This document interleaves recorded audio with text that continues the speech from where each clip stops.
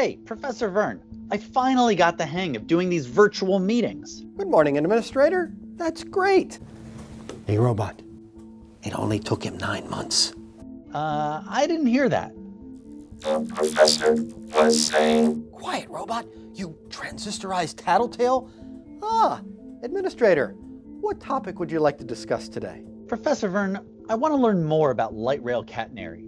Not many people understand just how important it is to our light rail system. Awesome subject.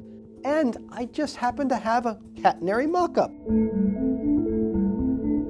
As you can see, our scale model includes a section of track along with an overhead catenary system. The job of the catenary is to supply electric current to the light rail trains, or LRVs. Let's start with the catenary poles that get placed about every 200 feet along the tracks. Now, each catenary pole has a concrete foundation that goes up to 19 feet into the ground. Next, we see that the catenary consists of 2 wires. The top wire is called the messenger, and the bottom wire is called the contact wire because it makes physical contact with the light rail vehicle. We need 2 wires because the amount of power required to energize the LRV is so high. Next, we see that the light rail vehicle has what's called a pantograph that slides along the contact wire to pick up current to power the LRV. Why isn't the catenary wire running straight along the track? Great question. We need to stagger the orientation of the contact wire so that it sweeps across the pantograph as the LRV travels. If the catenary wire were straight, it would cut through that one spot that it rides across the pantograph. The term catenary refers to the shape a wire makes when supported only at its ends. Now, let's see how the catenary wires are attached to the catenary poles. At the top of the catenary pole, we have a top pipe that connects to the messenger wire through an insulator, and supporting the top pipe at an angle is a strut pipe. There is a registration arm that connects to the contact wire through an insulator. So, what keeps the wire so straight? Great question. See here at the end, we have a catenary pole with a balance weight assembly. This is where a stack of weights applies extreme tension to the wire, and it also compensates for the expansion and contraction of the wire due to temperature. We use what's called a down guy to anchor the catenary wire into a concrete foundation.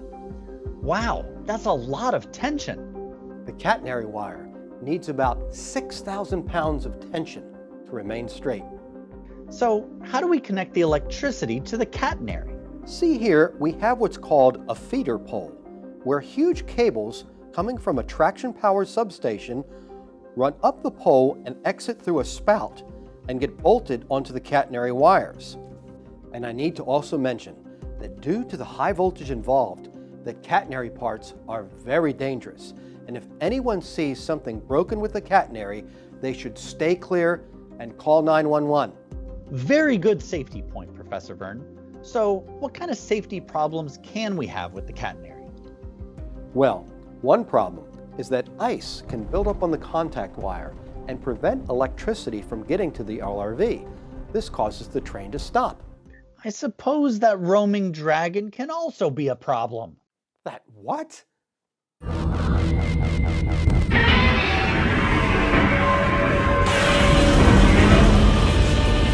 Robot, quickly, stun that creature.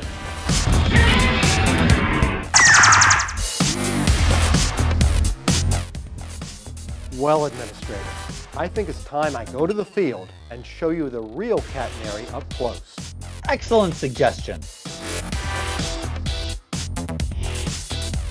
Administrator, I'm standing near a portion of the light rail tracks with overhead catenary to power the trains. Wow, I wish I could get some close-up views of this. You got it, Administrator. Robot, perform aerial reconnaissance. In the way. Where's he going, Professor Vern? Oh, Robot is very resourceful. Here we have a catenary pole with the top pipe connected to the messenger wire. and the strut pipe and registration arm connected to the contact wire. Now we see how the pantograph of the light rail vehicle slides across the contact wire to pick up current to power the vehicle. What you see here is the balance weight assembly. Now the weights slide up and down as the catenary wires expand or contract due to temperature in order to maintain up to 6,000 pounds of tension on the catenary wires. Wow, that's cool. Hey, it looks like Robot is running out of jet fuel. Uh-oh. He's gonna crash. Don't worry, he'll be fine. Ow. Even if he crashed, I bought the extended warranty on him, so it's covered. Okay. Well, I really appreciate this overview of light rail catenary. Professor, were you concerned about me? Oh, absolutely! My mechanical marvel! Oh, brother.